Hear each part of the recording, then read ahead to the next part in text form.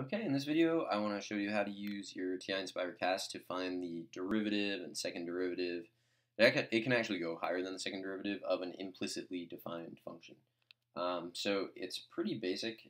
If you go to Menu, and then go to Calculus, and then I usually press the up arrow, actually, and go to Implicit Differentiation. So here we have this.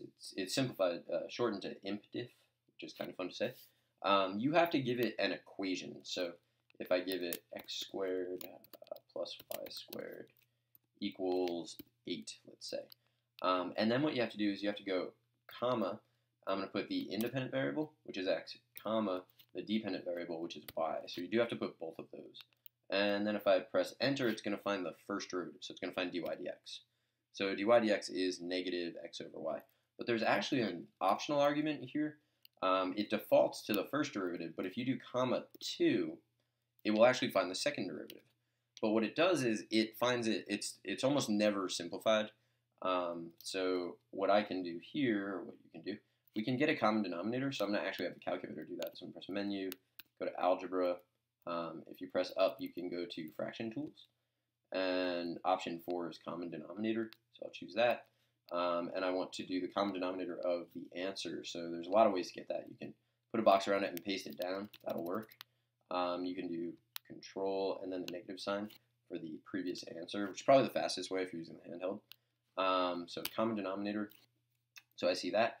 There's kind of a weird property of most of the conic sections. I think this always happens, where I have negative x squared minus y squared. If you go back up to the original statement, it was x squared plus y squared is equal to 8. So you could actually simplify this by hand to negative 8 over y cubed. But so that's how it works. I mean, I'll do another one for you just so you can see it happen again. So it's menu, go to calculus. I usually press up for implicit differentiation, get to E. You have to type in your equation. So multiplication is not optional here. So if I want to do y squared plus x times y, I need to put the multiplication.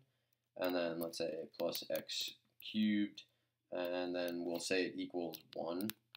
And then comma the independent variable, which is x, comma the dependent variable, which is y. If I don't put a number there, it's going to find the first derivative, which is that. If I go back up and I put comma 2, it'll find the second derivative, which is out of hand. If I go back up and do comma, I don't know, 10, let's see what it does. It takes a while, but it actually gets it. You would almost certainly never get that by hand. It's going to take me forever just to scroll through it, so I'm not actually going to finish that. But that's how you can find the derivatives of implicitly defined functions. And I hope you found this helpful, and good luck.